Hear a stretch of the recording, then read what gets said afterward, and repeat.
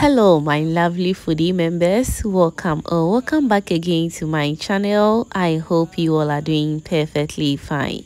Today I'm sharing with you this party style jollof stew recipe. It's so easy and the outcome is so lovely. So if you haven't subscribed to my channel, what are you waiting for?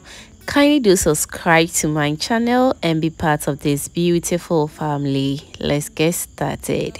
For this party style jollof stew recipe, I will start by heating up my pan. So that I'll go in with my 1.5 tablespoon of shea butter and also a little bit of cooking oil. Let it heat up a little bit and I'll go in with my chopped onions. Don't worry, I'm going to list everything I use in the description box for you to check it out. Okay, now let's saute the onion for about 1 to 2 minutes and we will proceed to add in the next ingredients, which is the blended pepper, garlic and some onions. Okay, stir everything beautifully and allow it to cook on medium heat for about 5 to 10 minutes. And if you are still watching this video at this point and you haven't subscribed yet, kindly do subscribe and be part of this beautiful family. Thank you so much for doing that.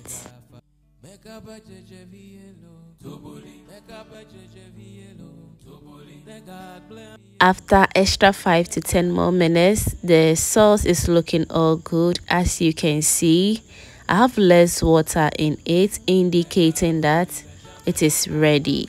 So next I'm going to add in my next ingredient, which is my tomato paste.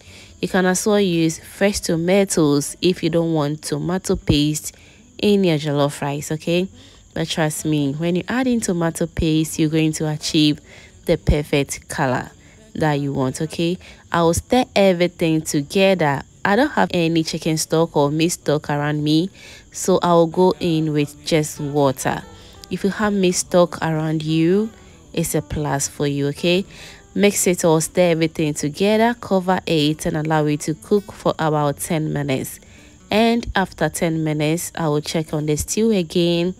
Give it a good mix because we don't want this stew to get burnt at all. Okay, cover it again for extra 10 to 15 minutes on a low medium heat. Whilst that is going on, let me use this opportunity to thank you all my returning subscribers and new foodie members right here. You guys are amazing. Thank you for liking my videos, sharing my videos and commenting on my videos, fam. I am very grateful. Right, so after extra 10 more minutes, the stew is looking all heavy right now. So next I'll go in with some chicken seasoning, meat seasoning powder,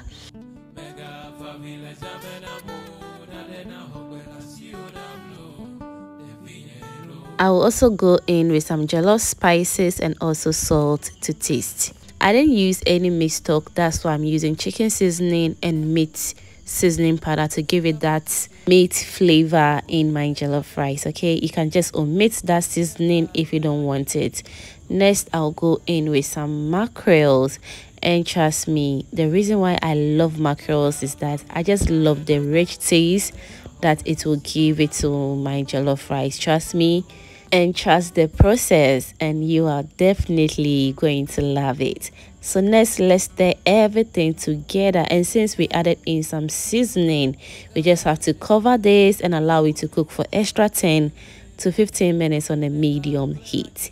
And after we back to check on it, all that is left is for us to add in our rice and start cooking our jollof rice. At this point, our stew is ready, so I added in my rice and just look at how beautiful and rich the jollof rice came out.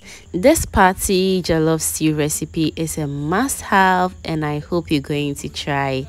Thank you so much for watching this video to this point, and if you enjoyed to this point, that means you are a proud foodie member. Thank you for watching and kindly stay blessed.